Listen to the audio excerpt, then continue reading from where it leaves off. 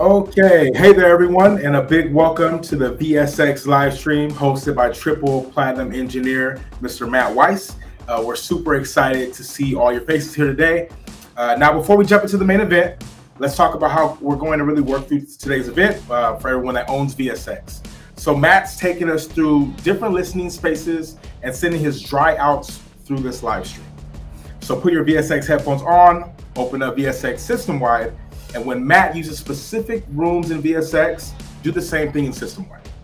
That way you'll hear exactly what Matt's hearing in real time. If you own VSX but haven't installed VSX Systemwide yet, launch your Steven Slate Audio Center and install it from there. And for those of you who do not own VSX yet, you're in for a treat. You'll be able to hear Matt's main outs over this live stream, and you'll be hearing how the final mix takes shape as Matt makes adjustments based on what he's hearing in each VSX room. So you don't need VSX Systemwide, so just sit back and watch the magic happen. Also, we're recording this event so all of our friends around the world can see it. And we'll also email a link out in the next day or two. So if you miss anything from today, don't worry, you'll soon get a link to the complete video of today's session to watch at your own pace. And a final quick word about our Q&A process today. Because we have so many folks joining us today, attendees' audio are muted, but please put any questions into the chat room. To post in the chat, all you need to do is give Vimeo your name. You don't need to sign up for a Vimeo account. Just your name will do. And I'm going to be tracking them, and toward the end of the session, I'll start throwing them over to Matt, so be sure to stick around to hear his responses. And for our last bit, I have Sagar from Steven Slate Audio also going to give us a little bit before we get into the live stream. Hey guys, we're so excited you could join us tonight. So just a quick word, if you don't already have VSX, now is a great time for you. The reason is because we're selling VSX Platinum for $100 off from now until the end of the year, till December 31st. You get the VSX headphones, you get every room we make, including every room Matt's going to show you tonight. It's our lowest price of the year. Just head over to stevenslateaudio.com and check it out. Perfect. So without any more waiting around, let's dive right in. Matt, we're super excited. Take it away. Hey, what's going on, everybody? So I'm really happy everybody's joining us. We had technical problems last time, but you're still rocking with me, and I really do appreciate that. So as Carlos and Sagar said, if you have VSX, you're going to want to put that on, use Systemwide, and the benefit to that is that you're going to be able to hear everything that I'm doing the same exact way that I'm doing it. So you'll hear exactly the same thing that I'm hearing. If you don't have VSX, that's okay. You'll be able to hear what VSX is giving me that could potentially also be giving you, and be able to compare it to your direct system that you're used to monitoring on. So I'll put on my VSX here, and I'm going to pull up my program. So the first thing I want to talk about real quick is where I choose to start. Now, Slate Audio did just put out a couple new emulations. I haven't really given them the chance that they deserve quite yet, but I do like them. For now, my typical starting place is going to be the Steven Slate room, usually on the midfields. I find that this gives me a really nice, flat, even response. It's a boring sound, but it's a boring sound in a good way, because we want our monitors to not give us anything extra. I do sometimes start from the Archon midfields as well. However, I do that when I feel like I need to catch a vibe. They give me a little bit more energy and a little bit more bounce in the low end, and so if I need motivation, they're a great starting place, but if I need accuracy, Steven's mix room is what it is. So let's say you've got Steven's mix room up, and let's get started. So I'm going to pull this out of the way, and we're going to listen to this record from the top. The real secret to mixing actually happens in your brain, not in your ear, certainly not in your eyes, but it happens in your brain. We have to listen to what the record is giving us, and we have to formulate an idea of what it should ultimately sound like, and compare that to what it already sounds like. So let's play it down. Girl, I want to get me a high roller. You know, one of them rich. Me too. You know, he could be from the hood too. Fine. You silly. Hey, my baby wanna see me. No, she really wanna see Detroit. I'm the one on repeat. Reporting line, Charlie Sheen on sweet. Better sit down, I'm the on TP. More like Danny Green from the D-League. Call me MJ, Kobe with a 3-peat. Matter of fact, there rose without an injury. Hey, exception be the energy. People never give a who you trying to be, cause your head bigger down, mean you ahead of me. Fuck. Couple patches on my letterman, put a K to your letterman like you graduated Kettering. On the yard, life behind bars, stories of real life. Now I'm ready, time to share with these what broke feel like. Feels like still a slave in the field. Now the rap nigga slave to a deal. Public housing, can't afford bills. Food stamps, how mama made meals. Well, we're going to stop it there. So it's definitely not the edited version quite yet. I'm going to be editing a couple little things as we go because I did a very bad job creating a family-friendly version. Nice. Okay, but what is the aim of this record? What's the intention? So first of all, in terms of the vibe of the record, the emotion of the record, I would say it's a head nod record, right? It's got sort of a down-tempo sway to it. There's long bass note connections between the kick drum hits. All that kind of stuff tells me that it's kind of supposed to give you this sort of slower motion to it. In terms of the energy of it, like the personality of it, I don't want it to be too pretty. It's got this kind of like slightly harsh sounding violin sample going on in the background. It's got like these kind of grisly sounding kicks, 808s, drums, and just Reddick, the rapper's delivery is already kind of a little guttural, a little gritty. I think that taking this kind of more in like a hip-hop direction as opposed to like a more pop-friendly hip-hop direction is probably going to be good. So these things are going to be in the back of my mind as I'm mixing, and these ideas are really, really important. The reason why I stress that we need to get an idea of where we want the record to go in our brains before we even start is because we're going to run into a lot of situations where we have trouble determining what we like. Sometimes we'll do something and it'll sound good. We'll do something completely different and it'll also sound good. So if we keep going back to the intention of the record and what we believe the record should sound like, that's going to allow us to pick out which version is going to be the better approach. So for this record, I could start from a number of places. I think the lead vocal with like a rap record, and really pretty much any record, is never a poor choice for a starting place. A lot of times I start there. This will probably be the case here. I think that also starting from the sample might not be a bad idea because it would give us kind of the general color of the record if we really lock that down. But in this particular case, I think I am going to start with the vocal. So to do that, I'm going to mute up the instrumental. I'm also going to mute up my background vocals, and I'm just going to focus on my lead here. Hey, my baby wanna see me? No, she really wanna see.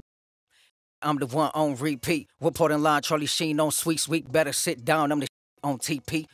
So when I hear it without the rest of the record, I realize that there is a concentration of energy that I didn't notice before. There's a little bit more concentration of energy in the nose range and a little bit less concentration of energy in the body than what I first picked up on, which is a good thing in some ways. It means that the low end of the record is doing what it's supposed to do. But I think that I would rather have this vocal be really dominant, really present, really forward. Even if it felt like it was stepping a little in front of the record, I think that that would be okay. It's just meant to be really in your face. So to do that, what I want to do is evenly distribute the energy a little bit more. If I have too much energy up here in the nose range, I want to cut that back down and bring out some more of the energy in the body range. So let's find it. More like Danny Green from the D League. Call me MJ, Kobe with a 3-peat. Matter of fact, there arose without an injury. Hey, perception be the energy. People never give a who you trying to be. Yeah, so it's this stuff, this kind of 2K stuff that's a little bit too dominant. Now, is it a resonance? No, I don't need to do a narrow cut. I want to do a broad, gentle cut because I'm contouring the overall tone of the vocal. So I'm just going to start pulling this down until it starts sounding a little bit too weak. More like Danny Green from the D League. Call me MJ, Kobe with a 3-peat. Matter of fact, there arose without an injury. Hey, perception be the energy. People never give a who you trying to be, cause your head bigger down, mean you ahead of me. Couple patches on my letterman, put a K to your letterman like you graduated Kettering.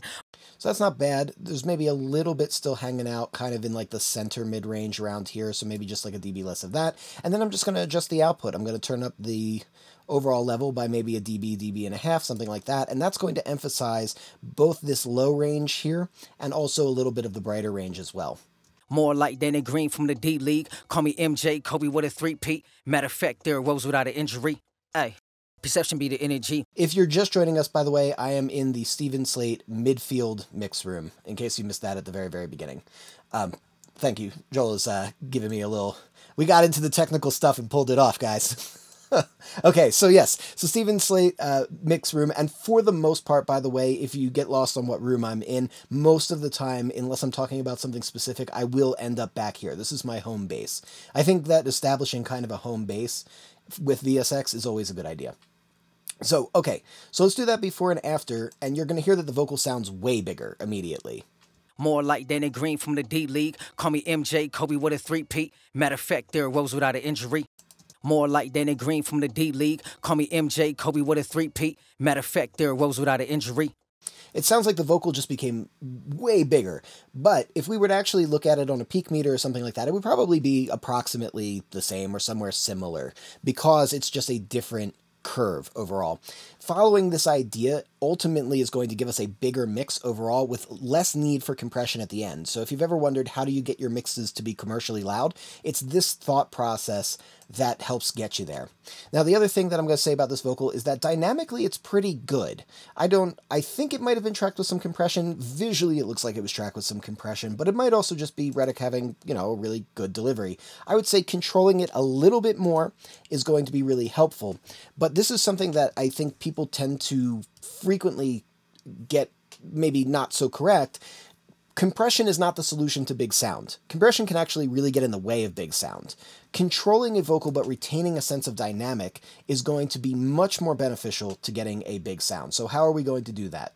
Well, first of all, which one of these am I going to select? I have 3 different emulations on an 1170. I mean, why am I even taking an 1176 out of all the compressors that I could have? Well, it's because I want to control faster peaks. It's going to be a fast compressor that still has a bit of softness to the knee. And so that makes it really good for controlling fast peaks. Now, within this emulation, what am I going to choose? F, D, or A?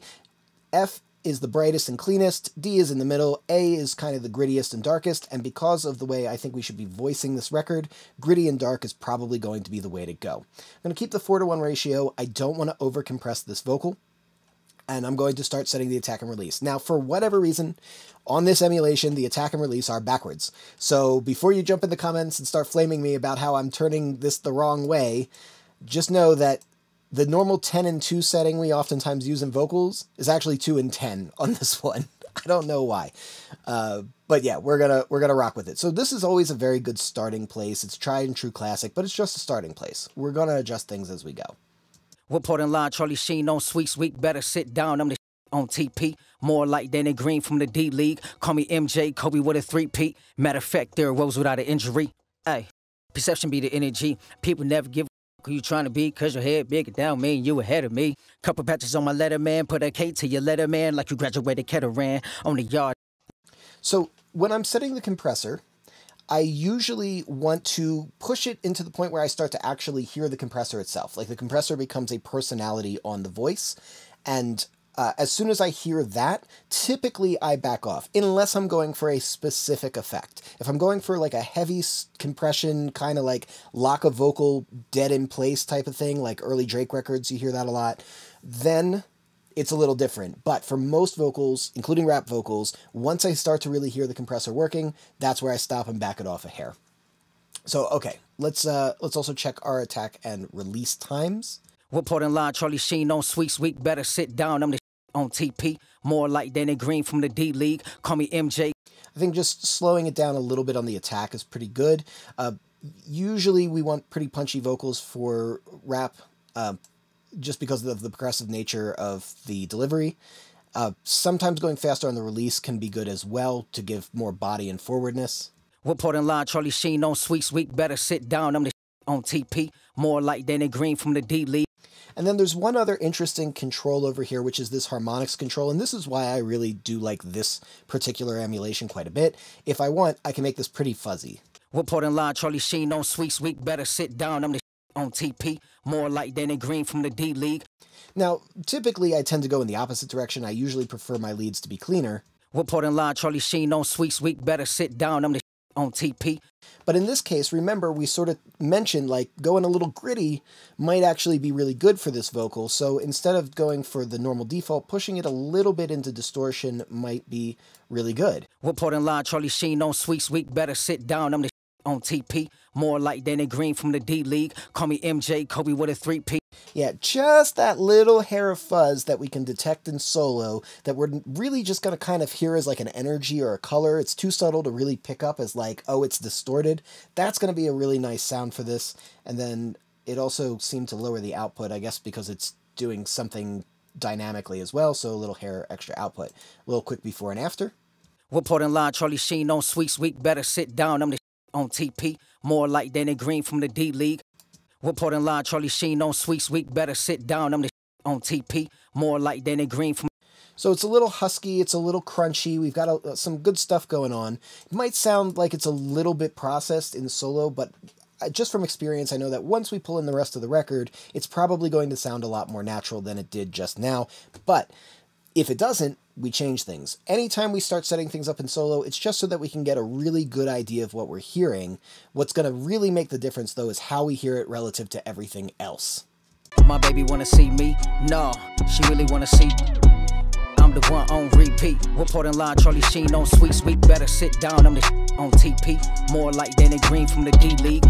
Okay, I'm liking this direction. It actually feels a little more compressed than I expected it would, but I'm going to give you the before and after real quick. My baby wanna see me? No, she really wanna see. I'm the one on repeat. Reporting line, Charlie Sheen on Sweet Week. Better sit down, I'm the on TP. More like Danny Green from the D-League. Call me MJ, Kobe with a 3P. Okay, I'm going to take this distortion down one little tick, and I'm going to slow my attack down a little, back off this compressor a little, and slow down my release a little. And I think that's going to give me what's probably going to be the best sound. I'm the one on repeat. Reporting line, Charlie Sheen on Sweet Week. Better sit down, I'm the on TP. More like Danny Green from the D-League. Call me MJ, Kobe with a 3P. Matter of fact, there arose without an injury. Hey, perception be the energy. People never give who you trying to be, cause your head bigger down me and you ahead of me. Yeah, I think I just want a little bit more level out of the vocal overall. So let's do that. Let's give it one more tick here. I'm the one on repeat. Reporting line, Charlie Sheen on Sweet Week. Better sit down, I'm the on TP. More like Danny Green from the D-League. Yeah, nice. So with the level for the vocal, I want it so that the low end of the vocal feels like it's going to stretch into the kick drum. And then managing where the kick drum sits and the 808 sits is going to create like this really perfect kind of blend between the vocal going into the low end of the vocal, going into the kick drum, going into the bass. And that's going to give a really full body vocal effect, which is what I think is going to be really good for this record.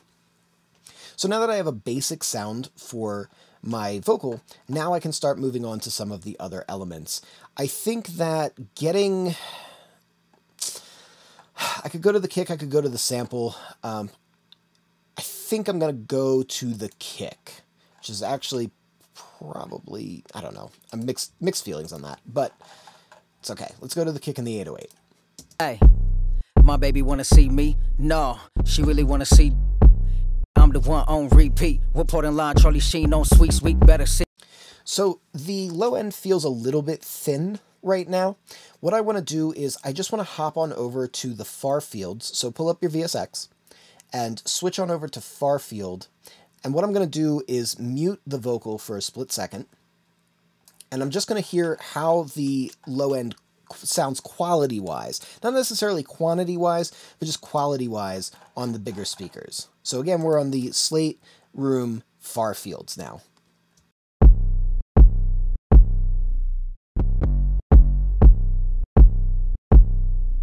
And yeah, on these far fields, it's kind of confirming what I was hearing on the midfields.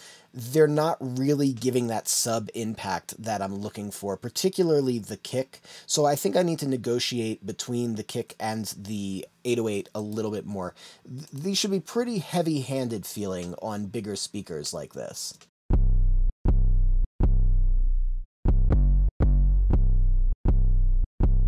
Like, just with the 808, there's like a very, very, very low tone, but it's so low it's almost out of the range of human hearing, and that's not really doing us any favors. So now listening to the kick,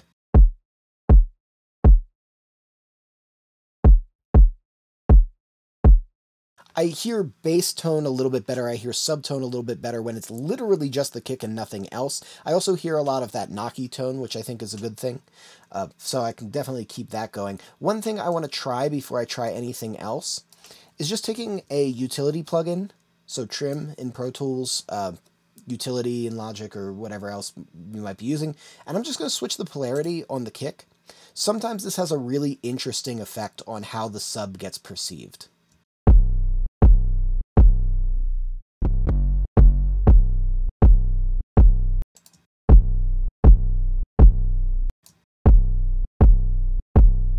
It's really interesting, right? I think I prefer it without it flipped, but there was a little bit more sub that kind of came out of things when I did that. The first thing I want to do is just turn the 808 up a little bit. Notice that I'm going for the simplest solutions, by the way. If I want to hear more weight from the low end, maybe just turning the 808 up a little bit more is going to be best.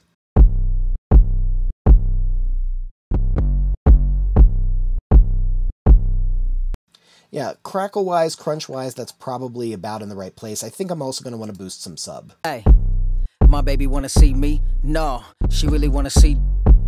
I'm the one on repeat. Reporting line, Charlie Sheen on sweet, better sit down. So, okay, next step, I think I'm just going to want to boost some sub on the 808. That, like, deep stuff. So the way I like to do that is I like to grab an EQ that I like, and set the frequency super low, so here 25 hertz, and use a shelf. Now, I'm not actually really trying to pull up 25 hertz, I'm trying to broadly pull up all of the sub-range. Hey, my baby wanna see me? No, she really wanna see. I'm the one on repeat. Reporting line, Charlie Sheen on sweet, better sit down, I'm the on TP. Yeah, that's a really good physical hit from the 808. Hey, my baby wanna see me? No, she really wanna see. I'm the one on repeat. Yeah, once I can start to like physically feel it vibrate, that's where I tend to like it. Now, with the kick, there's a couple things that we can do. It feels like it's a little light in the sub. There's nothing wrong, and this is something where I feel like the internet gets it wrong. We don't really say internets anymore. God, I'm showing my age. The internet tends to get this wrong. They say that, okay, if you're boosting subs in an 808, then you should be not boosting subs in the kick, or maybe even cutting subs in the kick. Sometimes that's true, and I'm going to show you a technique where that works. But sometimes that's not the case. Sometimes if your kick isn't subby enough and your 808 isn't subby enough, you boost sub in both. There's no law against that. If it feels good, it's good.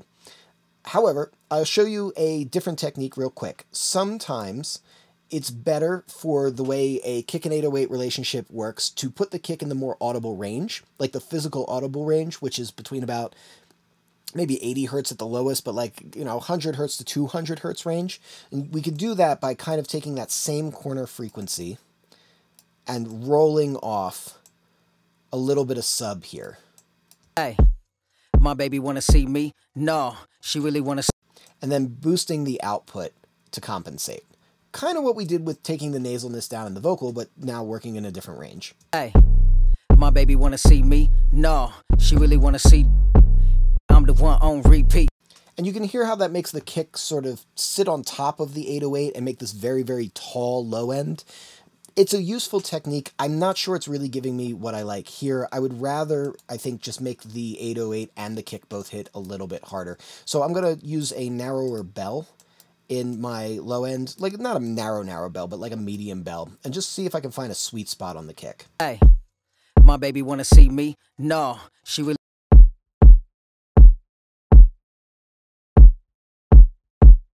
Yeah, so like 45 to 50 hertz-ish area seems to really resonate pretty well. Just a couple dB on that might be enough, especially if I take this level down real quick. Hey, my baby wanna see me? No, she really wanna see. I'm the one on repeat. Reporting line, Charlie Sheen on sweet, better sit down. Actually, like this 56 hertz thing. It sounds pretty nice. Now, a second check for the low end. And this is one of the things I really, really, really love about VSX, is this grungy, dirty club room.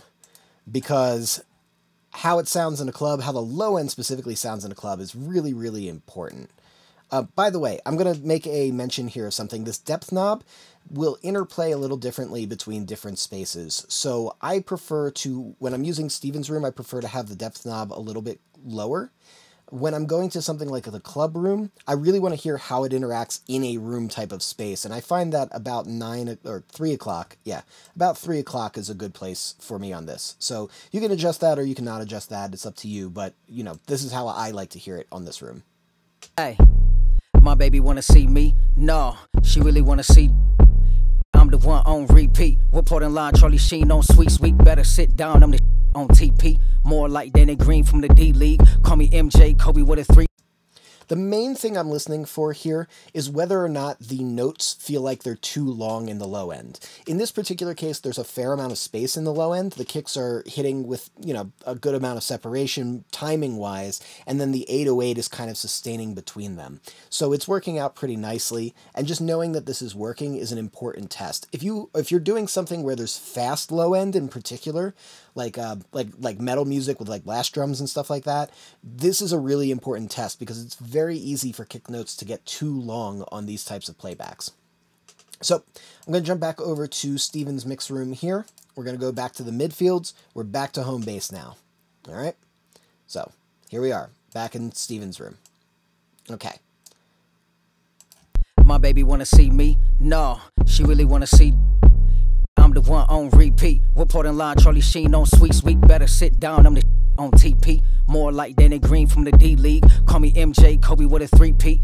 That's sounding pretty good to me. I mean, it still has a little bit, the vocal still has a little bit of push in the mids. I don't know if I'm necessarily mad at that, to be honest. I could do something like put a second EQ on now that I have a better idea of how the low end is going to sound, and do like a very broad, kind of just mild cut like this. And then do a little bit of makeup gain, and that might make the vocal feel fuller. Reporting line, Charlie Sheen on sweet. Better sit down, I'm the on TP. More like Danny Green from the D-League. Call me MJ, Kobe with a 3-peat. Matter of fact, there rose without an injury. Hey, perception be the energy. Yeah, so that's a slightly smoother take, but this is going to be one of those places where I'm going to deviate from what sounds better, quote unquote, to what feels a little better. I think I like that mid-range in his voice a little bit better, even if it makes things feel a little out of balance and a little out of whack. And this is one of those places where, like, I've been following that philosophy for a long time, and it shows up in all of my mixes. You'll hear all sorts of sonic weird stuff in my mixes, but if you just kind of turn off your thinking brain, hopefully if I've done my job right, you just feel the mix, you just feel the energy, and you don't worry about whether or not it sounds good, because that's what the end listener is going to be doing, ultimately. Okay, let's get some of our mid stuff going on. I think it's time to bring in these samples. It might have been time to bring in the sample a little bit beforehand. My baby wanna see me? No, she really wanna see. I'm the one on repeat. Reporting line, Charlie Sheen on sweet. Better sit down, I'm the on TP. More like Danny Green from the D-League. Call me MJ, Kobe with a 3-peat. Matter of fact, there rose without an injury. So this is a really interesting example of where our sonics and our emotional vibe type of brains might come into conflict. So this, technically speaking, there's not a lot here that's happening. There's the sample, which is kind of thin, and then we've got our kick and low end, and there's really no other element that's going to provide a natural sense of low mid and upper bass outside of maybe the vocal. So we have a couple of options here. We can either go into our 808 and hit that low mid range, so something maybe around 200 hertz, and just like start pumping that up. My baby wanna see me? No, she really wanna see. I'm the one on repeat. Reporting line, Charlie Sheen on sweet. Better sit down, I'm the on TP. More like. And that sounds really good. So that's one possibility. The other possibility is going to be to get that low mid energy from our sample, because it's the only other thing that potentially could have it. So we take that up, same kind of range. My baby wanna see me? No, she really wanna see. I'm the one on repeat. Reporting line, Charlie Sheen on sweet. Better sit down, I'm the on TP. More like Danny Green from the. And here, we don't want to use our thinking brains to make this determination. Thinking brain, this is a smoother connection, but feeling brain, there's something sleepy happening. So I want to be wary about boosting low mids in this sample. I think the better choice is to get some of our low mid out of the 808. It might make things a little messier, it might make things a little grungier, but I think it's going to give us a better energy. My baby wanna see me? No, she really wanna see. I'm the the one on repeat. Reporting line, Charlie Sheen on sweet, better sit down, I'm the on TP. Now, that doesn't mean that we can't also get some energy out of the sample. There's nothing wrong with, you know, going in here, grabbing like 300 hertz, 400 hertz, and giving it a couple dB extra just to kind of give it a little body. It's masking and separation, those ideas are only problematic when they're actually problematic. If I boost so much low end into the sample that it starts to become a muddy mess, I've gone too far. And if it started that way, then yes, I would be needing to cut some of this low energy. But because it doesn't have a lot of that low energy, I can probably get away with boosting a little bit. Same idea as kind of what was happening with the kick in the bass, or kick in the 808. My baby wanna see me? No, she really wanna see. I'm the one on repeat. Reporting line, Charlie Sheen on sweet.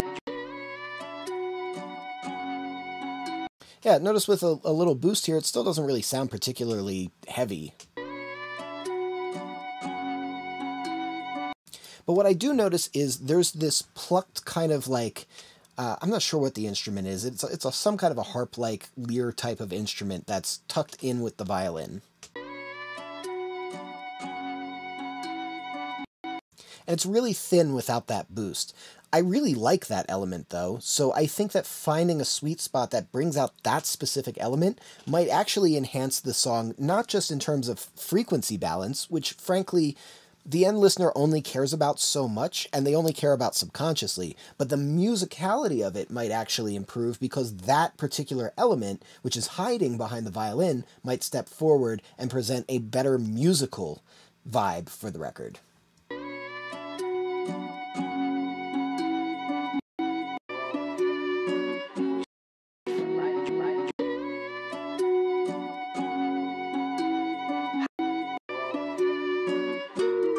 Yeah, there's a lot of fun stuff that's happening around 300 hertz. So let's narrow this up just a hair. I don't want to go overly into the lows and make something too muddy. And, you know, I was exaggerating this quite a bit. So let's back this off just a hair and see, let's see how 6 dB feels. 6 dB is a nice starting point. My baby wanna see me? No, she really wanna see. I'm the one on repeat. Reporting line, Charlie Sheen on sweet, better sit down, I'm the on TP. More like Danny Green from the D-League. Call me MJ, Kobe with a 3-peat. Matter of fact, there rose without an injury. Hey, yeah, especially on that turnaround, that little pluck thing sounds really good. Matter of fact, there rose without an injury. Hey, nice. I'm into it. The other thing I might say is that I wouldn't be mad if there was some grit in this. Now, grit can come from a few places. There might be some noise that we can boost just by like grabbing super top end and seeing what happens.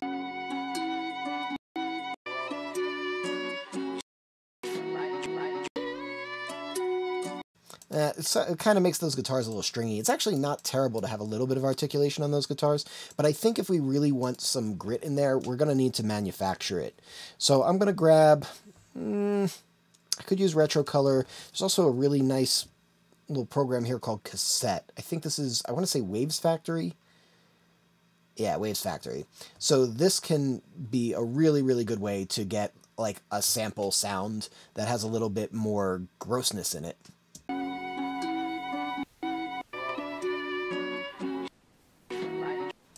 So let's add input, take out the output.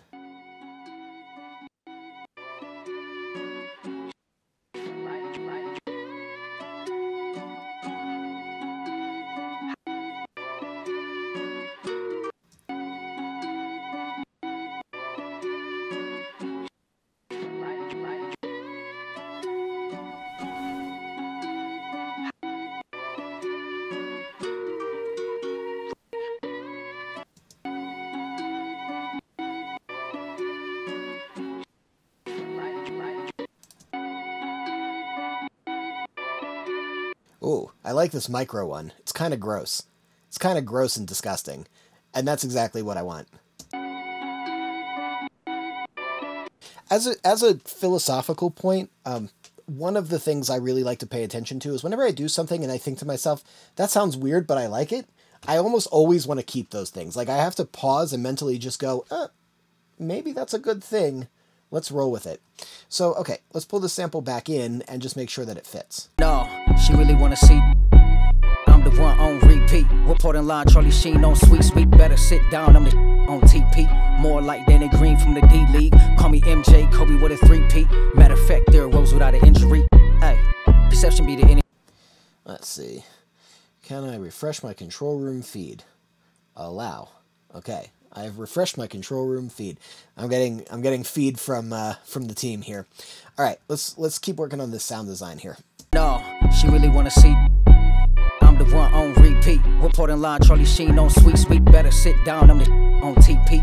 More like Danny Green from the D-League. Call me MJ, Kobe with a 3-peat. Matter of fact, I mean, it's pretty good. I'm gonna turn up the intermodulation a little bit.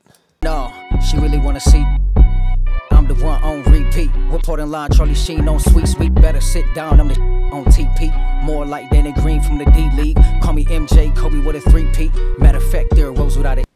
You know, as much as I do like this, I gotta say, we need the articulation of the top end a little bit in order for some of those other musical elements to get in the way. So this brings up a second philosophical point, which is, as much as you might fall in love with your own ideas, you have to be really ready, willing, and able to let them go. It's a very, very important part. No, she really wanna see. I'm the one on repeat. Reporting line, Charlie Sheen on sweet, better sit down, I'm the on TP. I like that. I want to try one other thing. I'm going to pull up Decapitator. Just because I used one distortion doesn't mean I can't use two. There's no law against doing this. Typically speaking, I tend to gravitate toward the T or P settings for like color and sound design type of effects. But let's roll with this here. So I'm going to get this very, very grungy sound here. I'm going to really push the drive.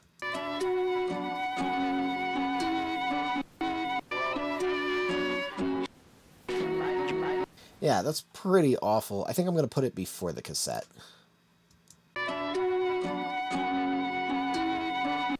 And lean it dark. And then use this mix knob just so I have a little bit of that extra grit in there.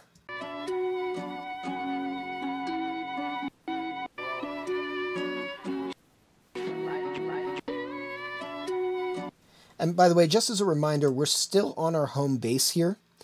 I'm still on the Steven Slate midfields. So most of the core mix stuff that I'm going to be doing, again, we're on the Steven Slate, Steven's Mix Room midfields. That's my home base here.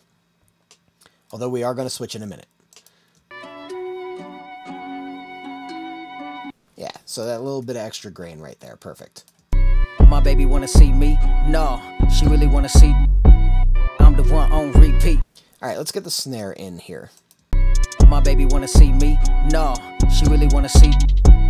I'm the one on repeat. Reporting line, Charlie Sheen on sweet. Is that really the only snare? I could have sworn there was like a snare somewhere. No, she really wanna see. I'm the one on repeat. Reporting line, Charlie Sheen on sweet. Better sit down, I'm the. Okay, yeah, so we have this kind of more like clap type of thing, and then we've got this kind of wood stick kind of thing. So let's solo those up real quick just so that we can hear them. There we go. And let's go. My baby wanna see.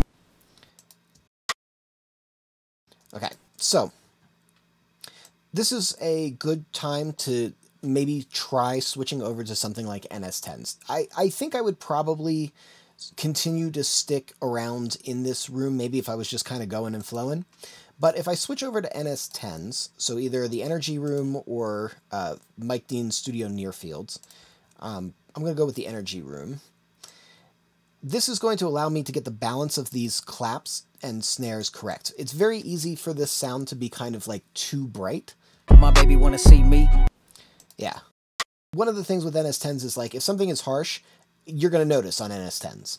So having this at my disposal going to be really helpful for these kinds of sounds where there's a lot of like crunchy, crusty, bright stuff. So that to me does not sound right. It sounds like it's too mid-forward, too bright, doesn't have enough of that like roundness, that like wood kind of sound that you would kind of get around like maybe 700, 800 hertz. So I'm going to do just a big old boost right here. Yeah, maybe even a little more. I want these to sound round on the NS10, like have body and roundness, like not necessarily in a way where they lose their edge, but in a way where it feels like a well-represented sound. And this is a very, very, very useful case for NS10s. Yeah, and just that one boost when the two drums are layered together makes a pretty significant difference. My baby wanna see me? No, she really wanna see. I'm the one on repeat. Reporting line, Charlie Sheen on Sweet Sweet. Better sit down, I'm the on TP. More like Danny Green from the D-League. Call me MJ, Kobe with a 3-peat. By the way, notice that on these NS10s, the vocal is not super loud. It's forward, but it's not super crazy forward. So this also might be another interesting case where the NS10s are telling me something a little bit that Steven's mix room wasn't originally telling me. So I might even turn the vocal up like one more hair just so that they sound forward on the NS10s. And that's because I know NS10s. I've used them more times than I could possibly begin to count. My baby wanna see me? No, she really wanna see. I'm the one on repeat. Reporting line, Charlie Sheen on Sweet Sweet. Yeah, that half dB difference really made a big difference. And this is the beauty of having like a million different spaces that you can listen on. It's like, when I'm listening on my regular speakers, I have two sets of speakers. I have one set of main speakers and one set of references, and that's it. But when I'm using VSX, I get almost a million different speakers, technically speaking, but I'm not that good at math. You get so much change in perception that you can start to get these very, very fine adjustments. Like a half dB adjustment on most speakers is going to be fairly unnoticeable, but because I've switched over to a new perspective, I'm noticing it. It's subtle, it's small, but it counts. Okay, so with all that said, I'm going to pop back on over to Steven's mix room here, and I'm going to go back to my home base, and I'm just going to get the rest of the elements in here. My baby wanna see me? No, she really wanna see. I'm the one on repeat. Reporting line, Charlie Sheen on Sweet Sweet. Better sit down, I'm the. She really wanna see. I'm the one on repeat. Reporting line, Charlie Sheen. She really wanna see. I'm the one on repeat. Yeah, let's turn this up. So the cassette I think is a little noisy, little too much hiss. Let's get the where is my thing? Noise auto mute is on, that's good. Okay, let's just turn this down. Oh, she really wanna see. I'm the one on repeat. Reporting line, Charlie Sheen. Okay, so with a peripheral element like this,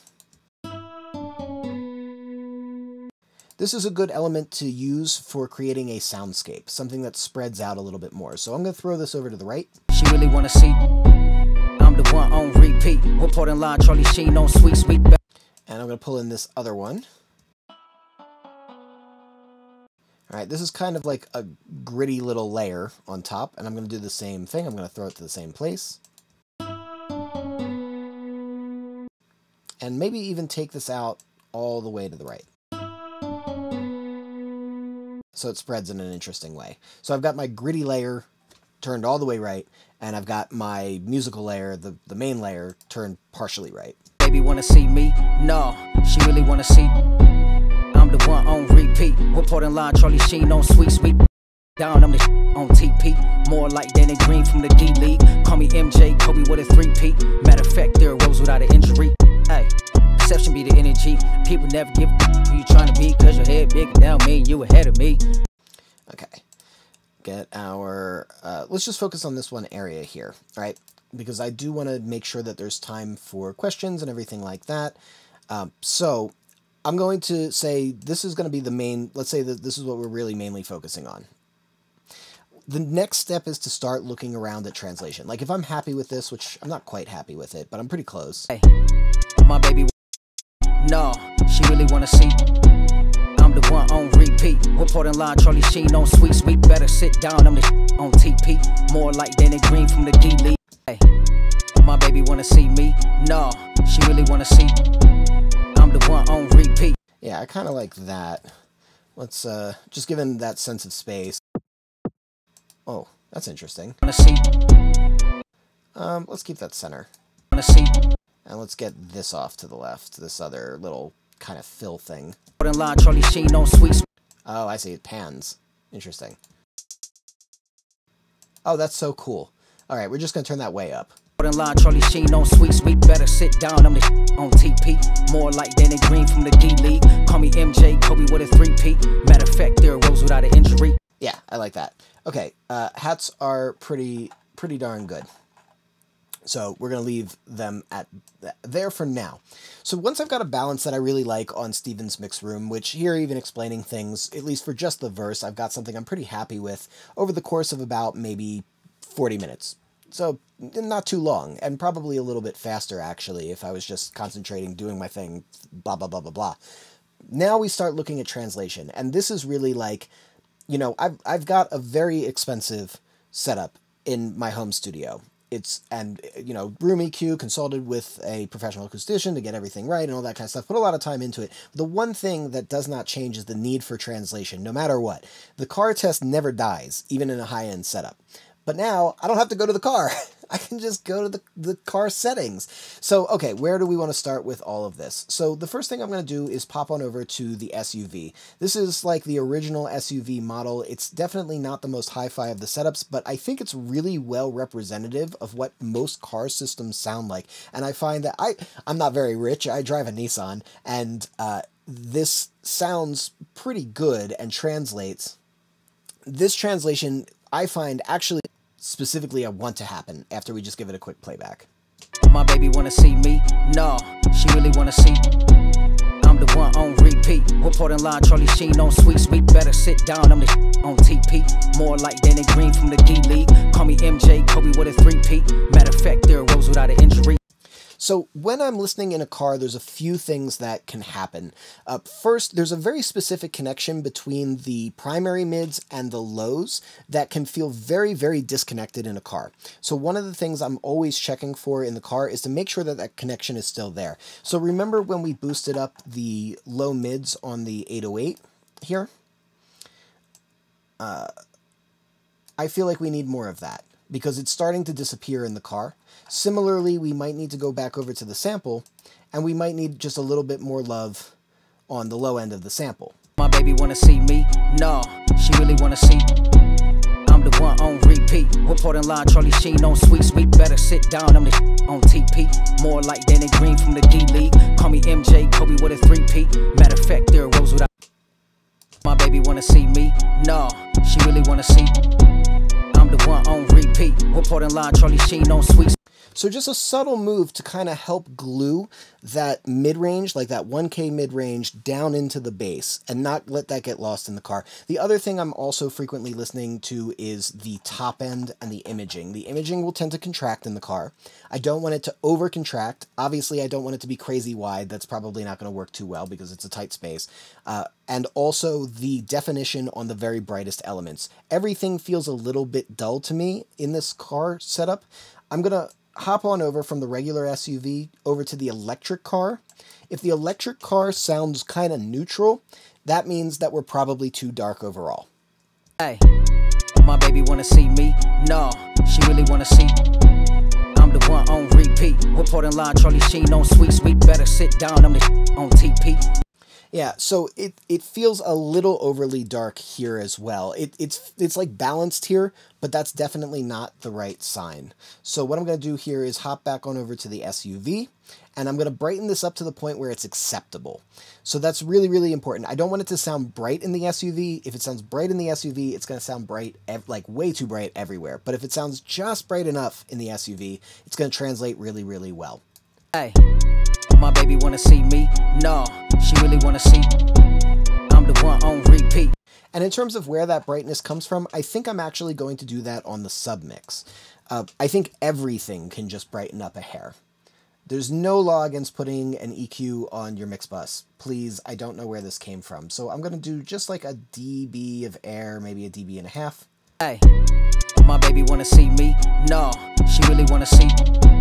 I'm the one on repeat. Reporting line, Charlie Sheen on sweet, better sit down. I'm the on TP, more like Danny Green from the D League. Call me MJ, Kobe with a 3-peat. Yeah, so just that like 1 dB. It sounds like so little, but it actually really does make a difference. Just even one little hair on the mix bus. So feeling good about that. Oh my gosh, there we go. The next thing I want to check is the cell phone. So the cell phone is, it's a little disappointing that so many people listen to records on cell phones, but in reality, that is where we typically tend to first hear a lot of songs. Sometimes we're just walking around and we want to play it on our phone real quick. A lot of people's first experience of a song is going to be on that cell phone. So really important to check that translation. My baby wanna see me? No, she really wanna see. I'm the one on repeat. Reporting line, Charlie Sheen on Sweet Sweet. Better sit down, I'm the on TP. More like Danny Green from the D-League. Call me MJ, Kobe with a 3-peat. Matter of fact, there rose without an injury. Hey. So there's a couple things that I'm really noticing right away on the cell phone, that certain things that I think are really good and certain things that can be addressed. The 808, I can hear it on the cell phone. That's because of everything that we actually did in the SUV, right? That glue, it turns out it translates really well over to the cell phone because it's the same frequencies that get represented in that sense. So when I boosted up those low mids, boom, worked better on the cell phone. I don't need to worry about the lows on the cell phone, which is nice because usually I do. On the flip side of things, the 4K range on the hats, it didn't bother me in other spaces. I just sort of said it's kind of like a characteristic of the hat, but here it's bothering me a little. So I do think I'm going to ease off a little bit of that kind of clunky stuff that's happening. I don't know if it's 2K, 4K, 3K, where exactly it is, but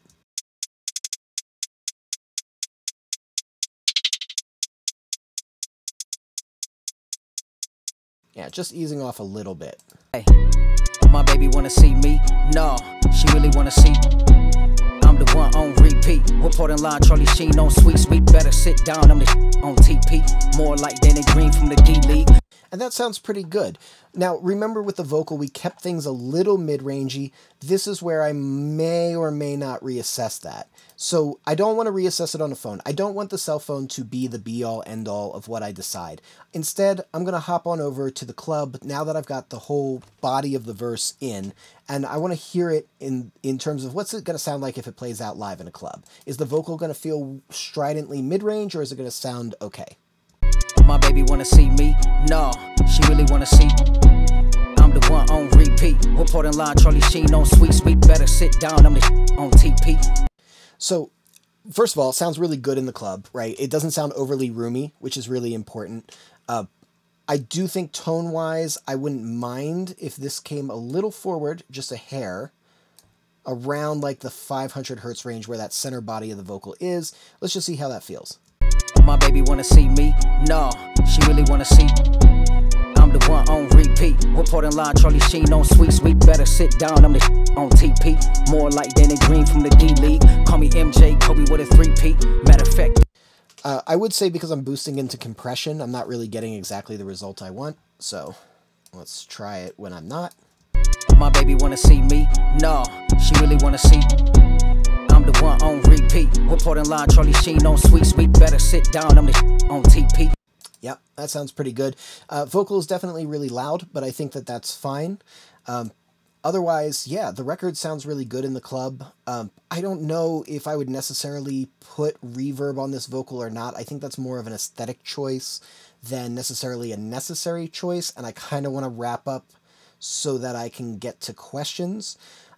But I do want to say before we do that, that one last check on one more proper listening room is never a bad idea, and this is maybe where Howie's room, which finally, I didn't like the sound of this room, I'm going to be honest, for a long time, but I'm finally starting to like it.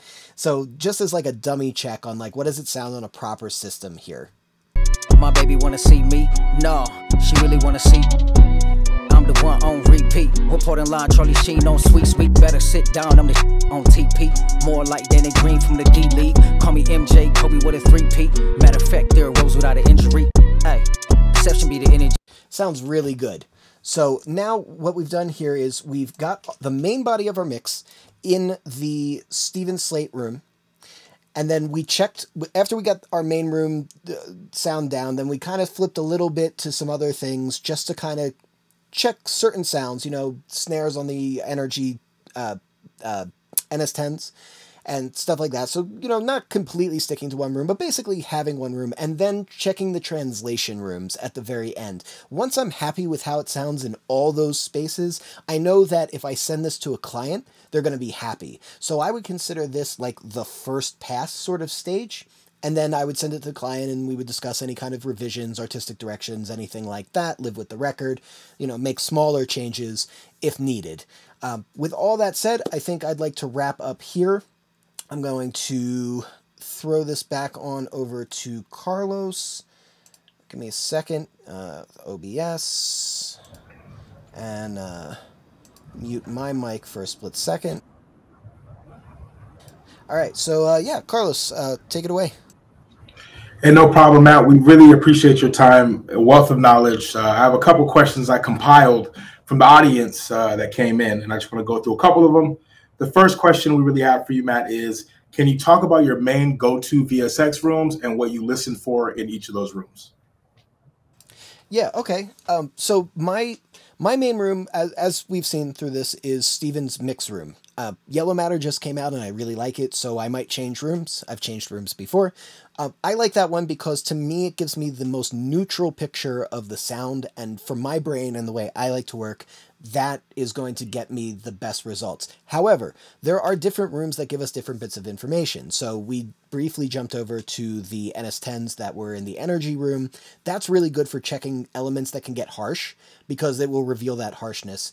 Similarly, if I want to really like get a sense of what the club would give me, but I want a really detailed sense of what the club gives me, the Mike Dean room, the Farfields, they give me that really, really big booming low end, but they give me detail. So I can fine tune what's happening in the low end if I'm having trouble hearing it in the club, but do it in Mike Dean's room, and then I usually switch back over to the club. Then there's the translation room, so I sort of mentioned, you know, with the car, I'm really listening to the connectivity between the upper mids and the bass, making sure that low mids still holds up, you know, checking the top end and the imaging a little bit. Cell phone, just making sure nothing gets too harsh. And the club, which is one of my favorite spaces actually, is to make sure that everything that sounded good in a tight space doesn't suddenly fall apart in a live one. Amazing, Matt. I really appreciate that answer. And I think just to kind of lean into what you talked about and kind of dissect it even more, if we talk about certain instrumentation, so what's the best room you feel to start balancing your drums and vocals? I know you made some references to the club, but can you kind of elaborate on that as well? Yeah, so it a little bit depends. If you're using VSX kind of as a newer user, I would say just stick to the room that you're most comfortable with for getting balance between drums and balance between drums and vocal. If you're a little bit more experienced with VSX, I actually really like the Archon room if I'm doing a drum kit where everything is meant to be kind of one drum sound, so like a break or something like that. I actually like the Archon room for that because there's something about the bounce of the low end where, like, I know if it's really, really bouncing and I'm really into it, then it's going to really work out. But then I typically will switch back over to Steven's mix room so that I can get that overall drum sound to then balance with the vocal the way that I like to hear it. Amazing, amazing, Matt. That is super amazing. And I also want to ask you a question that's not necessarily VSX related, but how do you get a loud, thick, and wide vocal within a mix? And like I said, I know it's not specific to VSX, but we're really curious about that. And I know you walked through a couple of different things on the elements you're working on today. Just wanted to pitch that for a little bit more depth. Okay, so a loud, thick, what was the list? Loud, thick, wide vocal that really has a strong presence. Loud, thick, wide vocal with a strong presence. Okay, so it actually does relate to VSX because I used to travel and mix in headphones, but my big problem with mixing in headphones was that the imaging was always way too wide to get a sense of where things should sound. When I'm mixing on a system, it forces me to move things wider and make bolder choices. VSX as a headphone system allows me to do the same thing. So when I want to get wide sounds, I use speakers that are set in front of me, not headphone emulations that are set to the side. This way I end up exaggerating things a little bit, and that ends up being the best. In terms of vocals in particular, the best way to get a wide vocal sound and a thick vocal sound is with really, really carefully done doubles. Using some kind of pitch editing type of program, time editing type of program to really edit those double tracks really, really insanely tightly and then panning them out is really the best way to get a wide vocal. Otherwise, acknowledging that a vocal is not a wide sound, you only have one mouth, that is an important part of that too. You don't always need a wide vocal if you want to spread it out and keep it kind of centered. A reverb or delays, like a fast ping pong delay, can be really, really useful for that as well. In terms of thick and presence, I kind of feel like that was the main focus of the webinar here, which is just making sure that that balance between the nose tones and the brightest bridge of the nose tones that are up around 2K, 3K, and the body tones, the chest tones of your larynx that are around 200 to 500, that there's a really good proportion of those. And if you get that proportion just right, you're going to have a present and a thick vocal. Perfect, Matt. Thank you so much. And just a couple more questions that are coming in actually as you're speaking, and some that have come in previously. Do you do any car tests to check your mix balance? We have somebody saying that their mix never sounds good in the car, and they're really wondering if VSX would help. Man, I cannot stress this enough. VSX, if there was no other emulations in VSX besides the cars, I'd still buy it. The cars are like the greatest thing in the world because yes, every working mix engineer does the car test. I've even known there's a studio, I can't remember who did it, but they set up a playback system where they could sit in a car and it was wired to the studio so they could do the car test without actually having to turn the car on and get in there. It's a really important test because so many people are listening in cars. Yes, I still listen to my mix in the car anyway because I just want to enjoy it passively, but I find that with VSX, getting that car translation is I don't know if I've ever actually done a revision based on what I hear on the car, my actual car, since I got VSX 5 years ago. Perfect. And I have another question also infused with that, Matt. Really just we talked about the car and being able to reference there. A second pathway I want to take and segue to is, have you personally ever tried mixing on the go with VSX? Or do you still like to be in the actual studio? Can you give us a little bit of information on that? Yeah, so I mix. So a lot of the times I travel when I work.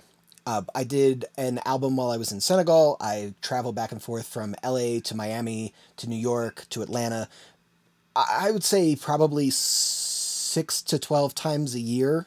I'm on the road very frequently, and that actually is why I originally fell in love with VSX and why I use it so much. I wasn't using it as my main system when I first got it. I was using it as my travel system, but as I started getting more and more used to it, I started realizing, wait a minute, I can hook this thing up in my home system, and I can work from home, do it on my main speakers, and then do all my translation checks on VSX, and I won't have to worry about how it's going to sound elsewhere. Now, I do prefer to still work with speakers, not necessarily because of the sound of them, but because of the feel of it. There is still something about headphones that I don't love. I like to hear sound coming at me physically in a space. So I do tend to mix on my, maybe it might also be an emotional thing too, because I put a lot of effort into getting these things to sound good. But I will also say this, I have to accommodate for the sound of my room quite a bit. There's massive inconsistencies, even in my very well-traded space, that VSX does make up for. And I've simply just gotten used to them. And so I can use my home system very effectively. But that translation check is really still very much a part of the flow, even at home. And I think that leads me to another sub question here is, we talked about your travel regimen. Are there specific aspects of your work that you can really pinpoint that have improved or benefited from using VSX the most? If you can say maybe a certain skill set that you have, or maybe something that you're just able to do more efficiently, is there something you can pinpoint there? Yeah, there's a couple of things that have really stepped up using VSX. One thing is getting consistency of low end. It's really, really hard to get a consistent low end in any space. No matter what you're putting into the acoustics, it's just very challenging. So being able to reference the low end not only in my actual room, but also on the club and Mike Dean's room, I find that when I start hearing it in the real world, so to speak, and when I start sending it out to clients, I don't get notes back on the low end nearly as often, which is great. Aside from that, I have very bright speakers, and so checking what I did with the energy room, checking those brighter tones and the cell phone also helps me manage that presence range quite a bit. And then with the car, on top of that, it all sums up to one thing, which is so important to me, and that is less revisions. Less revisions. The sound is a lot more predictable. I know exactly what's being sent out. So the revision process has become really emotionally a much better experience because I don't have to worry about people hearing crazy stuff. The conversation is always a very artistically oriented one. More reverb on the vocal. Can you give it more flanging color? Like more like production sound design kind of decisions. And I cannot possibly put into words how nice that is. Amazing, Matt. I have another question coming in from one of the viewers. They're saying that they just got VSX and people are saying that they should listen to reference mixes. And they're asking you, can you talk about the value of reference mixes, and why they're important, because they don't really quite get it. That is a really, really good question. And this is one of the toughest things about VSX when you first get it. It does take a little bit of acclimation, just because you're hearing so differently and because all of our ears are a little different. So I think with references, the idea is to be very much familiar with the sound of a record. I remember when I was with Steven, first using the beta VSXs, I was only listening to records I had mixed that I was extremely familiar with the sound of. So it's not just about it being a reference, it's about it being something where you know that record inside and out. Like, and not everybody has records like that, so you do need to develop them a little bit. So find things that you really enjoy, find things that people generally agree are sonically really good, but use your own discretion. And then once you're getting used to the sound of it, that's when this ear profile stuff comes in. I find that average works for me, but I can't speak to whether or not that's going to be the same for you or anyone else. That just comes with more familiarizing. But the more you familiarize, the more you start to respect and understand what each room is giving you information-wise. But if it's throwing you off a little bit at first, that's like totally normal. Thank you, Matt, for just, again, being a wealth of knowledge. We have so much engagement, so much questions coming in. Another one, someone came in, is which room do you suggest for focusing on low mids around 200 to 400 hertz? It's Steven's room. Perfect. Easy on the money. And the secondary question from there, do you try to find a virtual room that makes your mix sound bad so you can correct any problems? Is that your approach? That comes in later. Yeah, that's what the translation rooms, I call them the translation rooms, the club, the cars, the cell phones, they sound bad on purpose.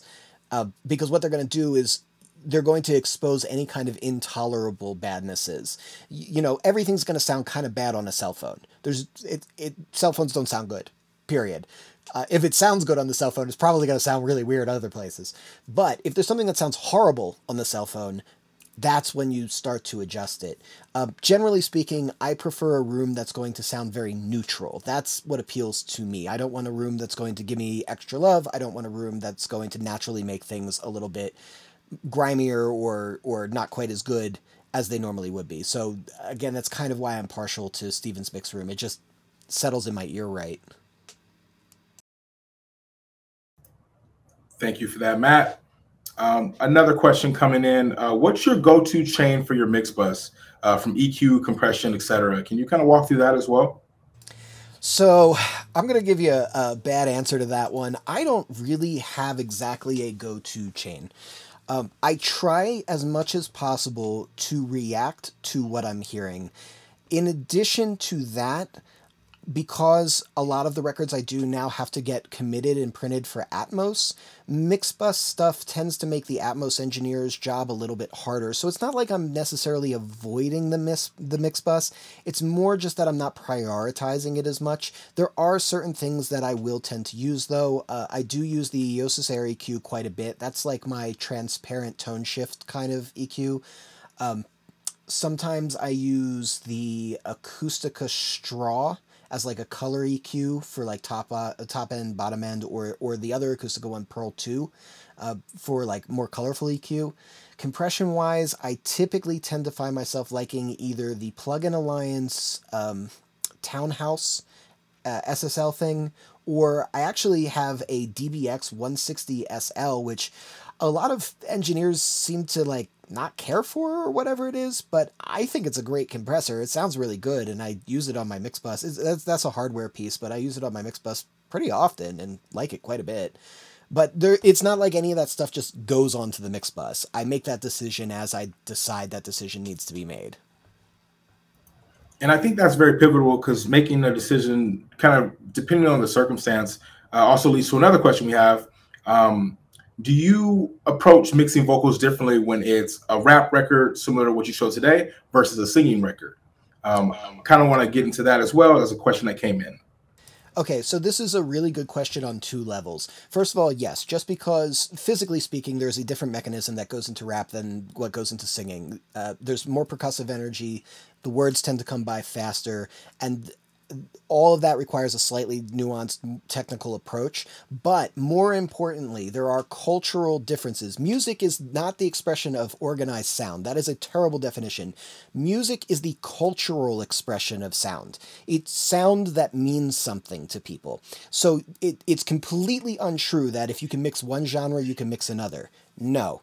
You can do maybe an okay parody, but you have to understand who you're mixing for. So that leads me to think of ambience very differently. If I'm doing a rap record, I tend to err on the side of drier, whereas when I'm doing records that are more like, you know, maybe pop records, I tend to pretty much very rarely ever put them dry. And every different style of music, whether it's Afro or Latin or different genres within Latin, different genres within pop, rock, jazz, all of that, it leads to a different approach in terms of the sound design and aesthetic that I reach for, which is really, really important. And I think what's looking at tonight's example, Matt, and I know we heavily featured hip hop record, and talking about the different artifacts you just mentioned, would you use the same choice of the rooms you use for mixing rock or metal? I mean, and when I say that, would it be circumstantial, as we talked about before, or would you go through the same gambit and routine you kind of have when you first pop open a mix, or what would that look like? I don't think I would switch rooms dependent on genre, because the rooms are going to give me a technical image of sound. The choices I make will switch because of, well, really not even just because of genre, but really because of what I think the music is expressing. Now, certain genres do tend to lend themselves towards sonic differences. So, for example, if you're doing like a 90s inspired kind of, CLA rock type of record, Green Day or whatever it might be, a lot of the energy gets concentrated into the upper mids. And so for that, I might maybe use the energy room a little bit more, because if there's problems, it's going to become more apparent to me. But I think that my ear would lead me in that direction anyway, and it's more about what's really there than what the genre exactly is, if that makes sense. That makes perfect sense. And you said something very important at the very end of that. You talked about letting your ear lead you. And there's actually a question that came in from someone asking, how do they determine which ear profile to use when they first set up their VSX? Can you kind of walk through that process when you first jumped into the world of VSX and you had to set up yours? Yeah, so all of these different things, actually, I'll talk about all of this stuff, actually, the ear profile and the depth. And also the new HRTF thing that's going on in the Yellow Matter studio. So I think these things are subjective, which makes it a little difficult to nail what you're trying to do exactly. But it comes down to, this is why familiarization is really important. I find that when I switch my ear profile either to 1 or to 2, something doesn't sound right. Usually the mid-range starts to get weird, but in a very subtle way. It's not like it would throw me off horribly to be mixing on different ear profiles. So I just keep it at average. And that seems to be working for me. When I take VSX off and I play it through my regular speakers, or when I go to the car, I'm getting the results and it's translating. So that tells me that the average ear profile is working. If there was a translation issue, then I might reassess that and see what else is going on. And the same thing kind of applies to the depth. The depth I do find is a little bit more room dependent, and certain rooms it seems like with the clubs, anything that's really space dependent, where it's not an acoustically treated tight type of space, tends to benefit from more having the depth toward the full or the depth on full. For me, might not be the case for you, but for rooms that are tighter sounding, so specifically Steven's room, for example, I find that that benefits from being at a little bit of a lower depth. Now, it's interesting with the yellow matter one, I found that to be exactly the opposite. Like, the full depth sounds fantastic here, and I don't know why. I don't know what it is that does that, but it seems like different depths in different rooms seem to make a bit of a difference for me. And the same thing with its HRTF. I haven't quite decided what I like about it. B feels like hyper-realistic in a way that's almost disorienting. So A is where my comfort zone is at, and I don't know how to decide what I prefer quite yet. But as I familiarize myself with it more, I'm sure I will. Sorry, that was a very long-winded answer, but I wanted to be thorough about that. No, Matt, you're fine. The people are interested in what you have to say, so we really appreciate it. Do you exclusively use VSX for mixing, or do you track with it as well? I exclusively use VSX for mixing. And the reason is not because you can't use VSX for tracking, it's because I'm scared to death of every tracking space that I use, because I know that one wrong move in Pro Tools is going to absolutely crap its pants. So the less stuff that I have going on, the simpler the tracking setup digitally that I've got, the better I'm going to feel. It's why I still track at 44.1 very frequently. But that's me, and that's me being like old geezer that is like scared of software. So I don't know if I would take my word for it on that one. Thank you so much, Matt. And then, do you always check your vocal first when mixing on VSX? I know you kind of showed us a little bit that in the really beginning of the live stream, but just wanted to bring that up as a question that came in. So no, I don't. I don't think when I'm starting a mix, for me, I really try to center myself on what the record is. I mean, it sounds like some hippie stuff, but I really try to center myself on the emotional energy of the record as much as possible. And then whatever inspires me to work, which might be something that has the most problems, but could also just be like one element that just has the most personality. I tend to start with that. There's a lot of different ways people will start mixes. Some people always start from vocals. Some people always start from drums and bass. Some people always start from the low end. Some people start in a way that's called top down, where they do faders with whatever kind of mix bus stuff they have. There's nothing wrong with any of these techniques. You have to go with what works for you. I happen to be a big fan of just letting the record speak to me and then gravitating toward what's speaking to me in the moment. Perfect. Really good to hear, Matt. And then I know we're focused on primarily mixing right now, but do you use VSX in your mastering process? And if so, do you check it in different virtual rooms when you're mastering? Can you kind of walk us through that process? I have not mastered a record without VSX since the moment I got VSX, because the main thing about mastering a record is translation. That is the absolute pinnacle of a good master, or at least the starting point of a good master. So VSX for mastering is like, it's probably the easiest slam dunk decision in my opinion. But yeah, no, I've mixed records without VSX, but I don't think I've ever mastered a record without VSX since like 2017. That is a quote of the year. We need to put that on a flyer. We really appreciate that, and that's just a testament of the versatility of VSX. So Slate Audio, my PayPal is no, just playing. So you talked about references and reference tracks earlier. Do you have a favorite reference that you could recommend to a new hip hop producer that they can utilize? Ooh, that's a tough one. You know, this is the thing, and this is where teaching can sometimes get tough too, is that I've become very familiar with the sound that I like, so I reference to my own ear. A hip-hop record in the year of our Lord Beyonce 2023? I don't know. Most of the records that I reference for hip-hop go way back, like Pharoah Monch records and early like Blackout, the Black Album from Jay-Z, and like this stuff that's like early 2000s, because I feel like hip hop really hit a certain special point between about 1995 and like 2005. That kind of 10-year gap was like just a really special, maybe even a little earlier for the purists, but a very special point for hip hop specifically. Some of the like 2010s Kanye West stuff is really, really good and maybe more applicable to 2023. Yeah, I'm drawing blanks. I feel like I haven't really referenced a modern hip hop record in a long time. Well, I feel you gave us some good. I feel you gave us some good insight from Kanye to some early Jay-Z as well. and some of those early 2000s hip hop records. I think that's a good testament for people to start, I guess, from a time frame perspective. I know, but I feel like I'm going into super boomer mode when I'm like, oh, dude, today's hip hop doesn't sound as good as it used to. Oh. No, it's all good. Another question I want to ask you, it's kind of a two-part question. So the first part would be, have you spent much time mixing in the two new rooms in VSX, the Yellow Matter Studios and Club Indey, and what do you think of them so far?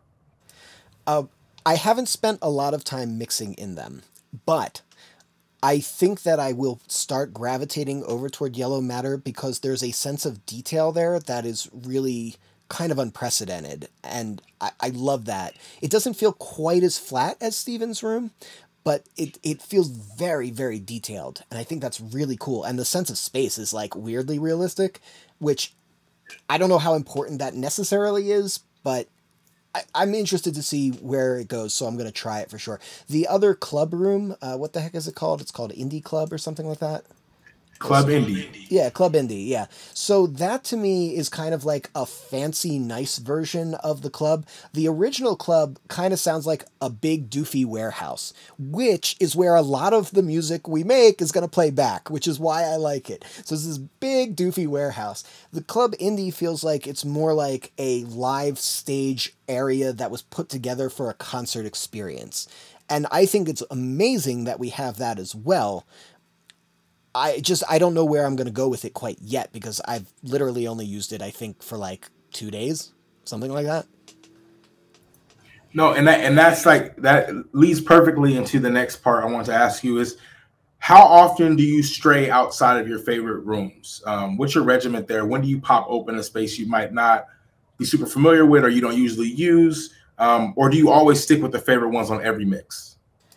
I tend to stick with my favorite ones. I tend to kind of go through the process I was just going through here, and that tends to be with Steven's room now that, but that's actually sort of a more recent room in many regards. So I started on Archon, and I got really familiar with that sound. I still go back to that sometimes, and the times that I go back to the Archon room is when I feel like I need to enjoy the record more just to get started.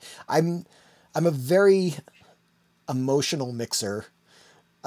Not like I'm like mood swinging while I'm mixing, but like, I dance around, I move around, I like have emotional responses. I'll well up if basically I never want anybody to ever see me really mixing a record and actually watching what I do because it would be way too embarrassing. But if I need an emotional boost on a record, I'll still go back to the Archon room, but I would say that's maybe only about 20% of the time these days. And then coupled with that, I think if we switch over from a mixing aspect back to the mastering aspect, are you using the same rooms you showed us as when you're mixing for your mastering process? Or is there maybe a best room for mastering that you believe that is like, okay, this is the room I like to look at and reference whenever I'm going through the mastering process? Yeah, so the two that I use for the mastering process the most are Mike Dean's and Howie's room.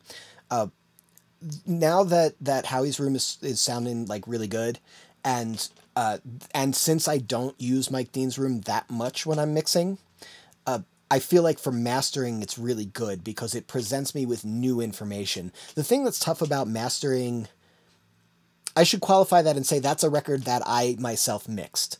So if I mixed it, that's what I tend to do. And the reason is because it gives me a fresh perspective.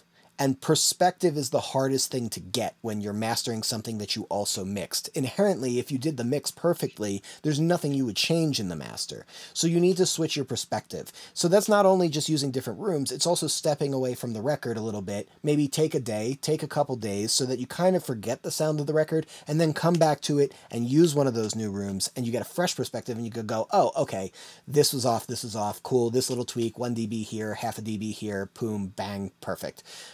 When I'm mastering records that I didn't mix, which I'm doing more often, weirdly enough, then I tend to kind of go through more of like my own mix process approach where I'm checking the translation and things like that, because that's stuff that I normally compensate for in the mix, but I don't get the chance to do when I, didn't do the mix. So there's more of that stuff involved when I'm mastering somebody else's mix.